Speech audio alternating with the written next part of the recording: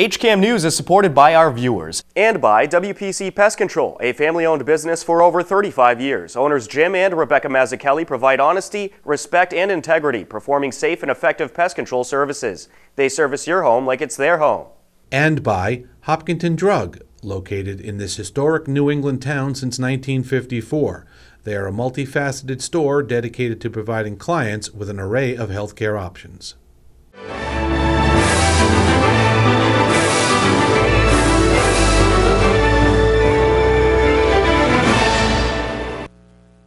Welcome to HCAM News. Tom Nappy at the anchor desk to keep you up to date with everything you need to know about Hopkinton. On this edition of HCAM News, we preview the upcoming Hopkinton Drug Lecture Series. The Hopkinton Library shows off their new magazine service. Snappy Dogs is heading to Kenny Chesney, and we have our question of the week. But first, we begin with the top stories happening in town. Hopkinton High School made another impressive list for being one of the top high schools. Newsweek.com ranked Hopkinton the 93rd best high school in the country.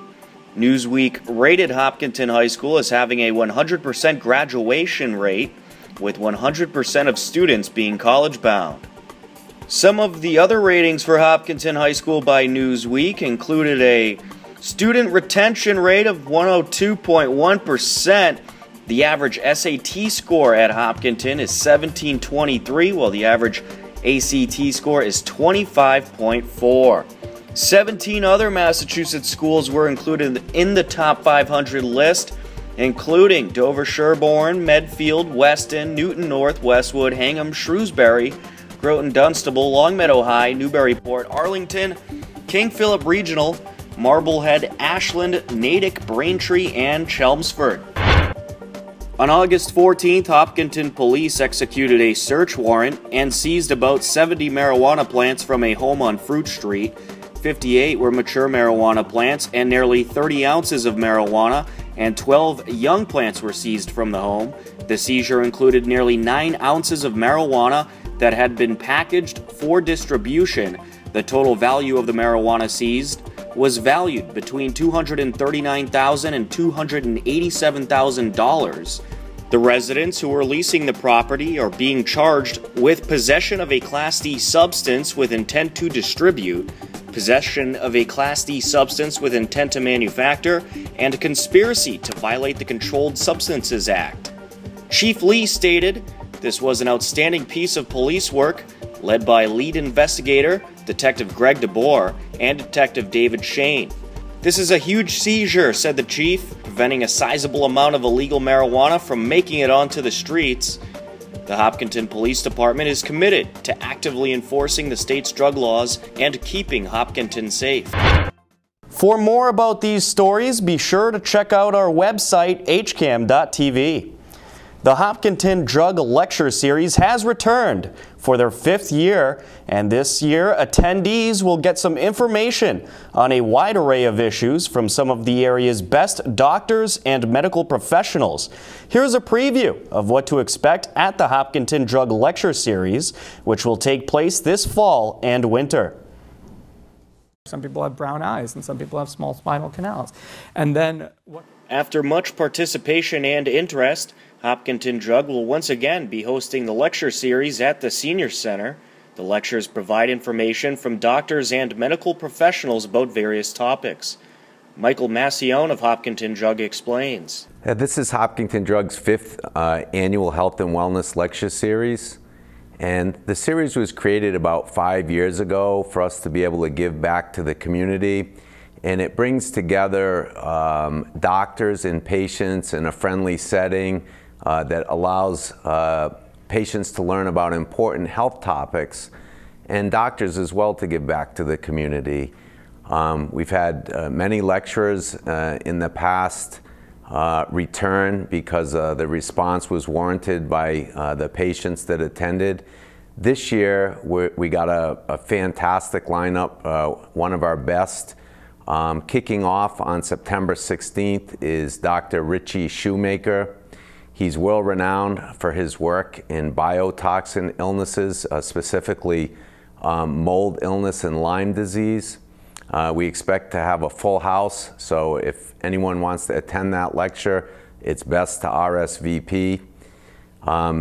The subsequent lectures to that are a local chiropractor, Dr. Ben, he's known by here in town. He'll be talking about low back pain. We have Dr. Kenneth Blanchard coming up. He's an endocrinologist. Normally speaks to the audience about thyroid, but this year he'll be speaking about menopausal hormone replacement therapy. Following that lecture will be a dentist from Ashland, Dr. Zarella.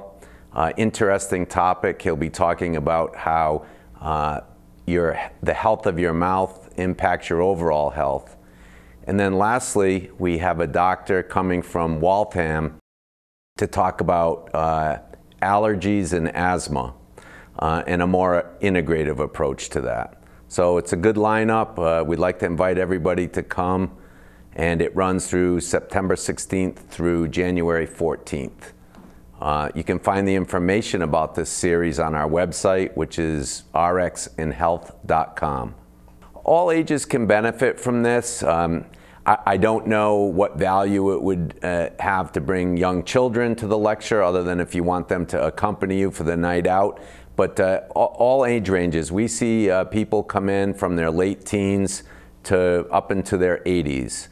The types of things that we talk about at these lectures apply to everybody. So if you're any age and you're having an issue that relates to one of these topics, it's definitely worth your while to come. And generally, how it works is the lecture will start at 6:30 this year. We started something new this year. In the past years, they were at 7. Started at 7, but this year, Hopkinton Drug will give a pre-talk to the lecture about some important things that we do. We've been asked to do that in the past by people that attend the lectures, so this year we're accommodating that request. But then generally the doctor will talk from about 7 to 8 or 8:15, and then the floor is open for question and answers, which, by the way, is probably the most popular part of the lecture series. We'd like to invite the whole community. Again, you can RSVP, which is not necessary but recommended. Walk-ins are definitely welcome. Call me. I'm Michael from the Hopkinton Drug. My number is 508-435-4441, extension 111. And the email address is mmacione@rxinhealth.com, which is mmmacione@rxandhealth, HEALTH.com. You can catch all of the Hopkinton Drug Lecture Series in person at the Senior Center, and you can see the tapings right here on HCAM. For more details about the lectures, be sure to check out our website, hcam.tv. As summer comes to a close, you might be wondering what a cool beach around the area would be to check out. Our question of the week this week might just help you make that decision. Hey Mike, what was the question of the week this week? We want to know, what is your favorite beach in New England? Old Orchard Beach up in Maine. Red River Beach in Harwichport on the Cape. Favorite beach in New England? Probably Newport. Coast Guard in Eastham, Massachusetts. Red River Beach in Harwich. My favorite beach in New England is probably Narragansett. I've been going there since I was a kid. One of my friends has a beach house down there, so we go down there every year for July 4th, but I'd have to go with Narragansett. A lot of memories at that beach. I don't like the beach, it's too sunny. I would go to the water with trees, you know, like New Hampshire or something. I'd say Second Beach in Middletown, Rhode Island. Favorite beach in New England, that's probably Crane Beach, actually up in Ipswich. We go there all year long. You can grab a fleece and walk in the winter. There's a few miles of sand. In the summer you can get a free spot, like a free spot on the beach, and facilities are great, so Crane Beach is the place to be. Hands down Seagull Beach, because that's the one I've gone to ever since I was a little kid. That was the one that my mom grew up near, my aunt grew up near, so that's the one they would always take me to. Coast Guard Beach in Eastham. Probably there's a beach in Falmouth that I go to a lot because my friend, he has a Cape House there, so I had some good memories there. Well, growing up in Malden, I'd have to say Revere, good old Revere Beach. It's come a long way since I was a kid, but just something about hanging out on the seawall, having Kelly's roast beef. Revere Beach was it for me. Good question. I like Douglas Res. My favorite beach is Nauset Beach because of Liam's onion rings. We want your opinion too. Head over to our Facebook page, facebook.com/HCAMTV, and let us know what your opinion is by commenting under the video or on our website under the article. Coming up next on HCAM News, you will hear about a huge concert event that Snappy Dogs will be a part of, and Adult Services Librarian Heather Backman tells you how to access hundreds of magazines digitally through the library. All this and more coming up next on HCAM News. Stay tuned. HCAM News is supported by our viewers and by Webster First Federal Credit Union, providing financial products with attentive customer service to the local families and businesses of Hopkinton. Visit us at websterfirst.com. And by Golden Pond Assisted Living, honoring resident choice, dignity, and independence. Our health and wellness focus keeps residents active. Golden Pond, state-of-the-art senior housing and healthcare services. My name's Louise Coleman. I'm with Greyhound Friends on Saddle Hill Road in Hopkinton. We have an adoption kennel here, and we have greyhounds. We also have started having hounds and hound crosses and beagles. We're always here 7 days a week, 9 to 5. Our website is greyhound.org, and our phone number is 508-435-5969. So we're open to the public all the time. Just give us a ring. Welcome back to HCAM News. In case you haven't heard, Snappy Dogs is heading to Kenny Chesney. The ladies of Snappy Dogs will serve the major country artist, as well as his staff and other performers at the Gillette Stadium concert. HCAM News caught up with owners and operators of Snappy Dogs, Lisa Volpe-Hatchie and Teresa Boyce. Lisa, the telephone rang on Monday afternoon, and somebody asked us, hi, do you do gigs? Do you take this trailer on the road? And I said, we do. If the event's big enough, like for example, we go to the Boston Marathon, we do that. I said, you know, things like that. And the man said, well, I'm with Kenny Chesney, and I'm wondering, is he big enough? Is that big enough? And I said, yeah, that's big enough, sure. So he said, we need somebody to cater a private party for about 150 people, Friday and Saturday night, either night or both nights, whatever you could do. And I said, it's for his band, his crew, and some guests, other guests. Right. So, and we're going to be fenced off. With his bus. Yep, with his bus.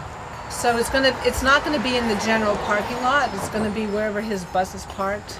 There's gonna be an area just for us and for him and his people.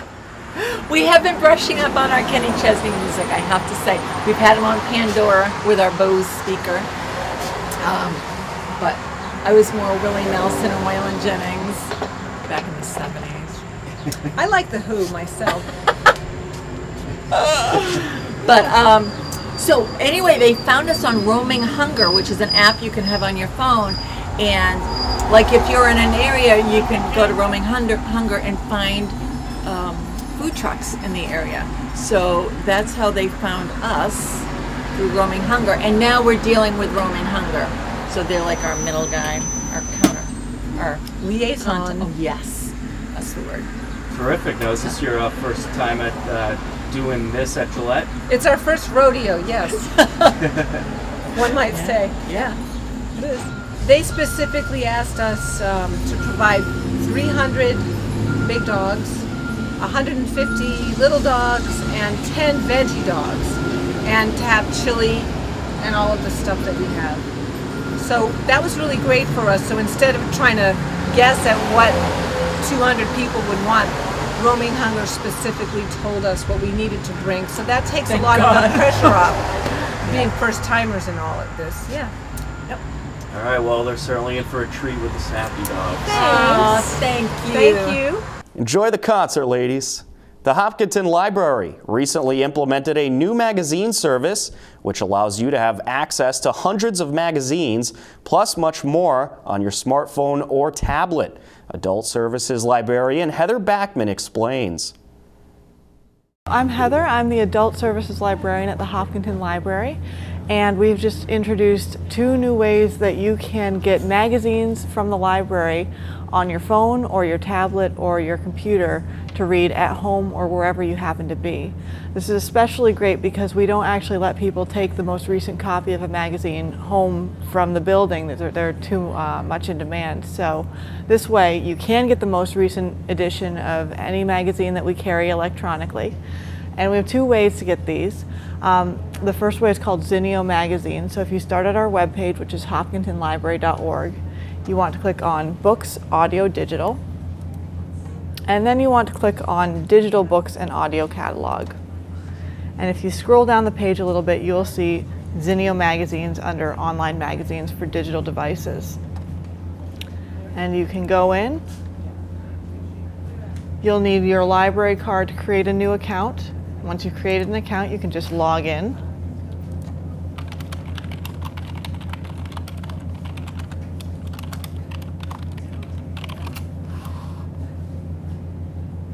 So here I am, and now I've logged in, and we have 50 different popular magazines available through this collection. So you can browse around, you can find whichever one you like, and once you've found one that you want to read, you can just click on it to open it up, check it out, and you can immediately start reading it on your computer screen if you want to do that. So it'll open it up in this nice reader format, and you can page through it. And you have all sorts of other options and settings on the side that you can play with and do things. And it looks pretty nice, and it's zoomable and quite easy to read. You can also bring that magazine right onto your tablet or your phone if you have one. So I'm going to do that now. And to do this, you're going to need to install the Zinio app. And there are very specific instructions on how to get access to our collection through this app.